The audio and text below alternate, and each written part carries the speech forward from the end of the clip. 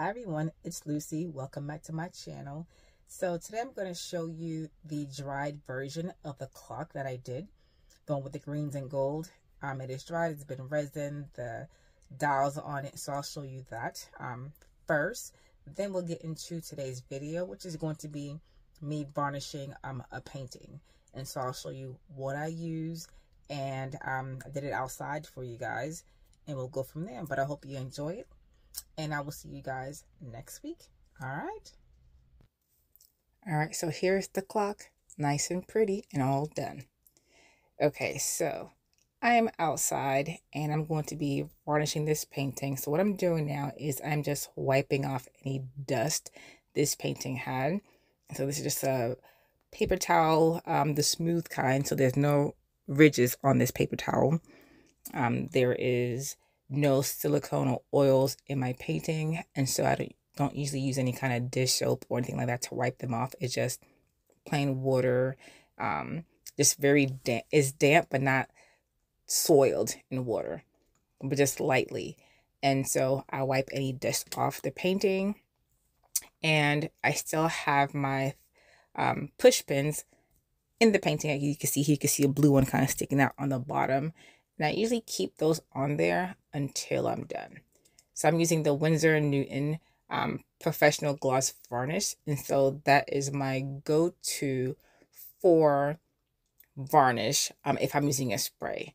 If I'm using a liquid varnish, I have the Gamvar, which I did on an earlier video. And so that's what I have otherwise. And I also have Liquitex high gloss varnish that I use on smaller pieces at times. And so I have the 3 different ones, or 3 or 4, depending on what I'm trying to do.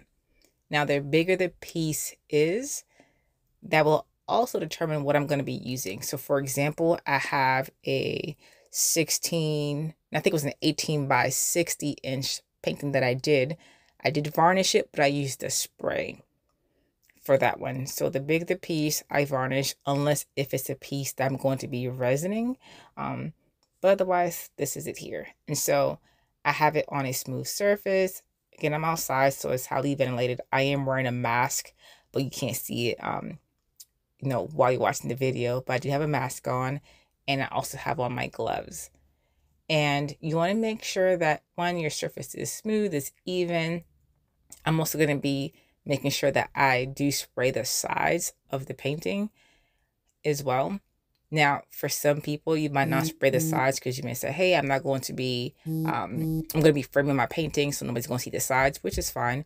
But I like to get this painting all the way around. And so that's why you see me rotating it. Now, there was a little piece of dust that flew out onto the sides that got stuck on it. So that's what I'm trying to pick off right now. All right.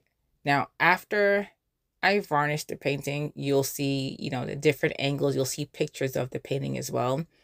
And I do leave it to dry for several hours. Now, this is in the middle of the day, and so it's sunny outside.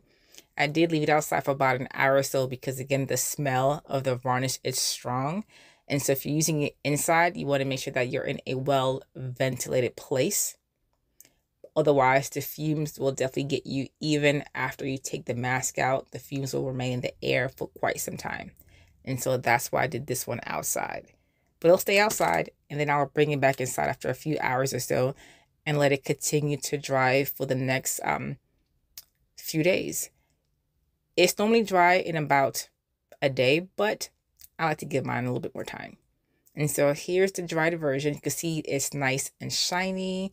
It's even when you're spraying on there, as long as you're doing it correctly, and I had no issues. And so I hope you enjoyed this video, and I will see you next time.